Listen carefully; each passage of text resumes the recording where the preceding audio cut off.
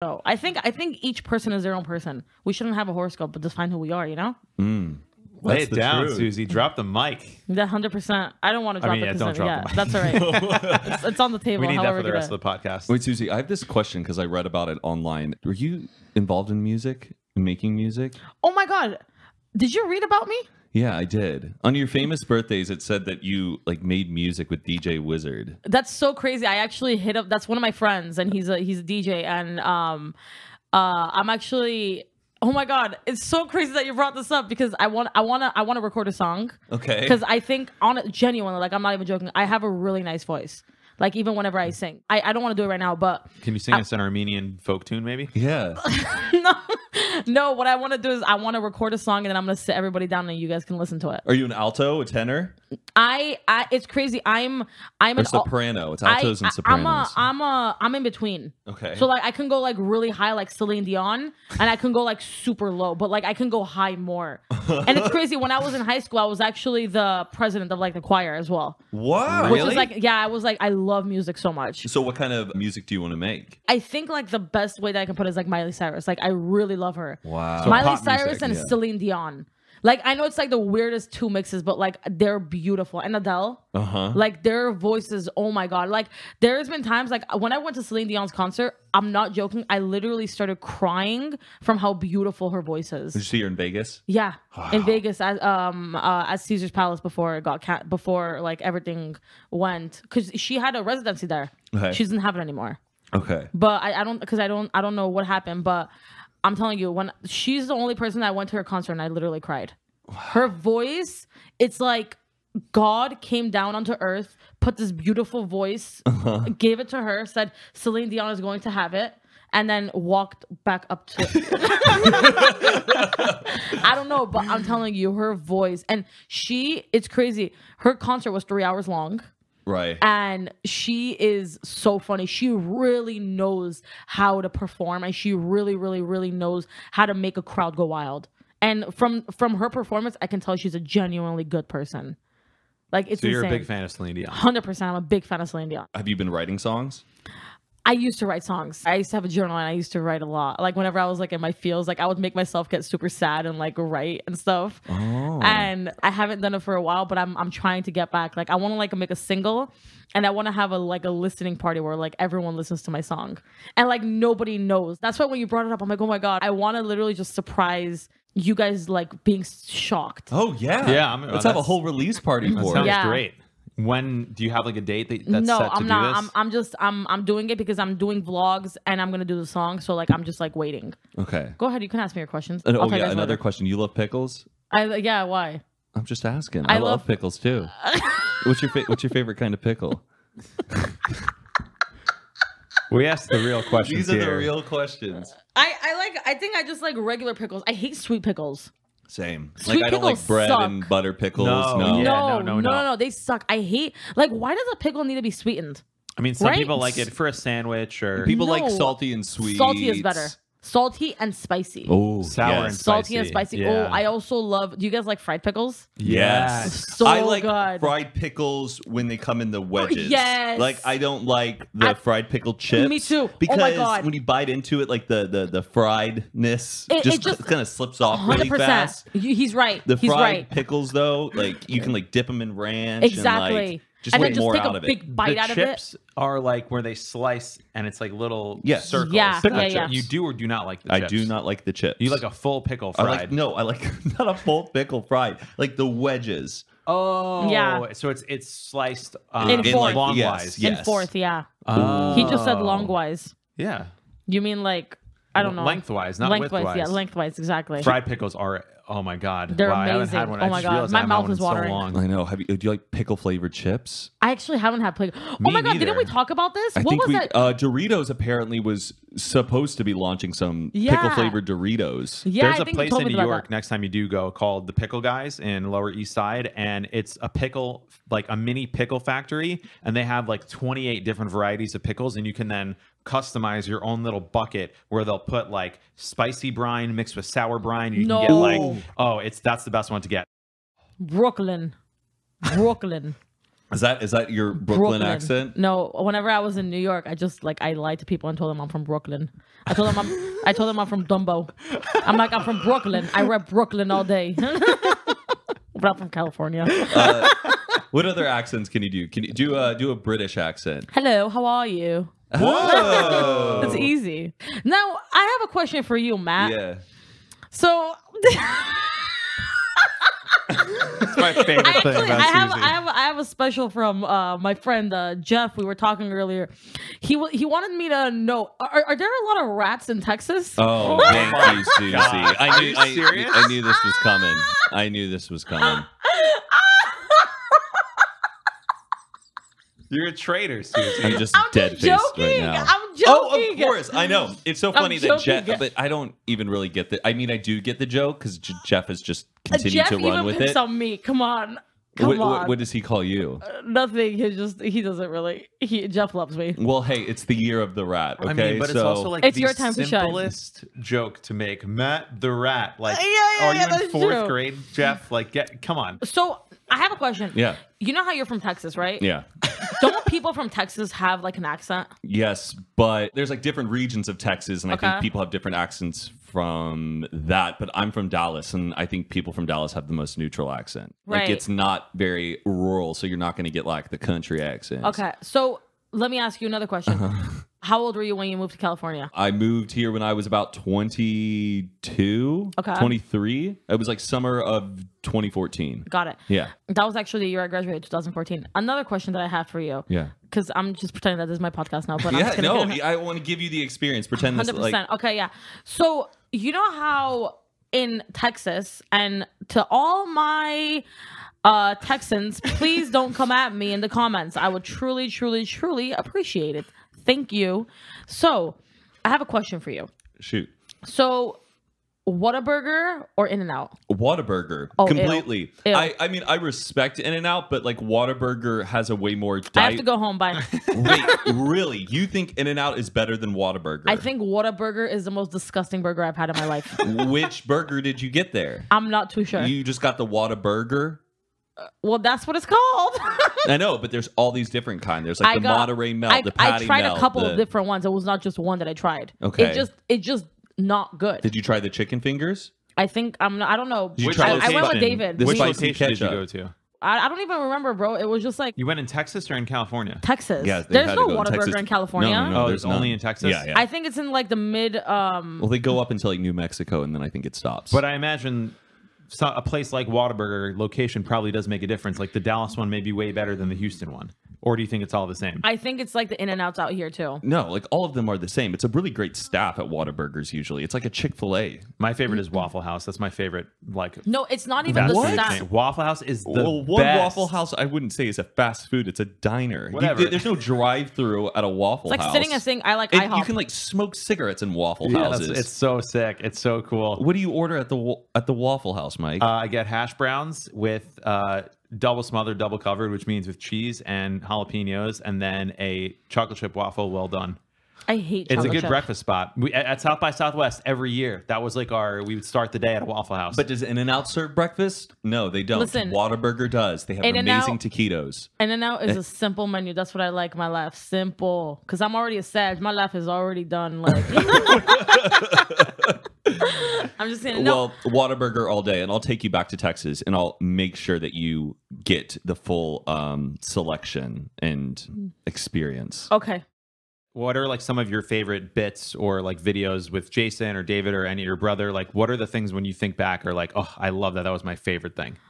It's crazy. I've never really sat down and thought about it. You know why? Because I feel like every single second that all of us as a group were together, like, I think that's what makes me happy. I don't think it's the bits. I think it's the spending the time together. Like recently, actually, whenever we did the foosball, I'm super competitive. So like after that, like I was just like angry because we lost. And I was like, oh my God, like I got pissed off. But like that was probably one of my favorite bits. Like that was amazing. With David, anything.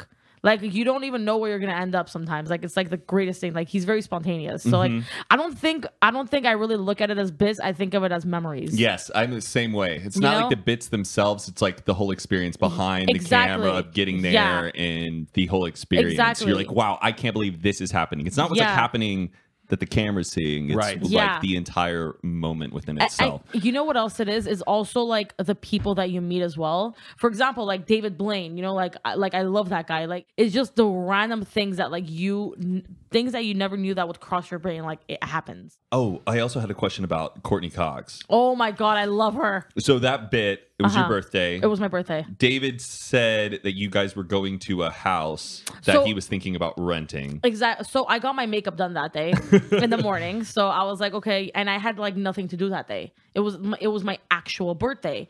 So I said, okay, I'm probably gonna I was gonna have family over that night. So I was getting ready like to help my mom and like to do all that. And then David said, hey, we're thinking about throwing you like a big party. I said, oh my God, like that's sick. Like in my head, I already planned it. I'm like, oh my God, like something crazy is going to happen. We're going to do like, you know, like montage of like an entire big party, a house party. Like everyone's going to be there. It's going to be so cool. Like, and then we drove. And when we got there, I was actually like sitting in the car. I was waiting. And then whenever he showed me the house, I still didn't believe. Like, I'm like, oh my God, like we're going to do like a party here. Whenever I turned around and I saw Courtney Cox behind me, I'm not joking. I couldn't breathe.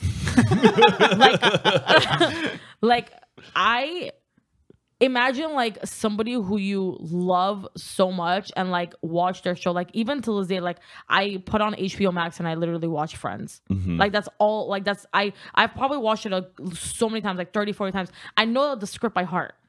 And when I turned around and I saw that, I literally like I freaked out.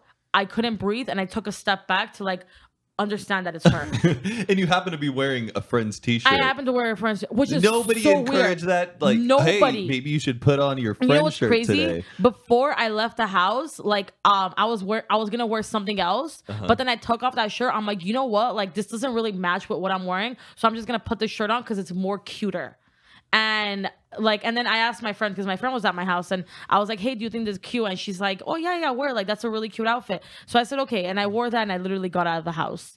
Which is insane that I was wearing a Friends shirt. Like I own so many Friends stuff. You didn't pick up on anything in the house that would make you think, is this Courtney Cox's house? No. Like there were Wait, like it was Courtney Cox's house that Oh, you it's shot Courtney Cox's house. Yeah, that they were walking around. That's where you shot it too? Yeah. Yeah, So, at her house. I went to her house. That's crazy. No, I didn't, because there was two people. There was a guy and a girl, and I thought that they were like the realtors. Yeah. And I didn't know who they were, or I thought that it was their house actually.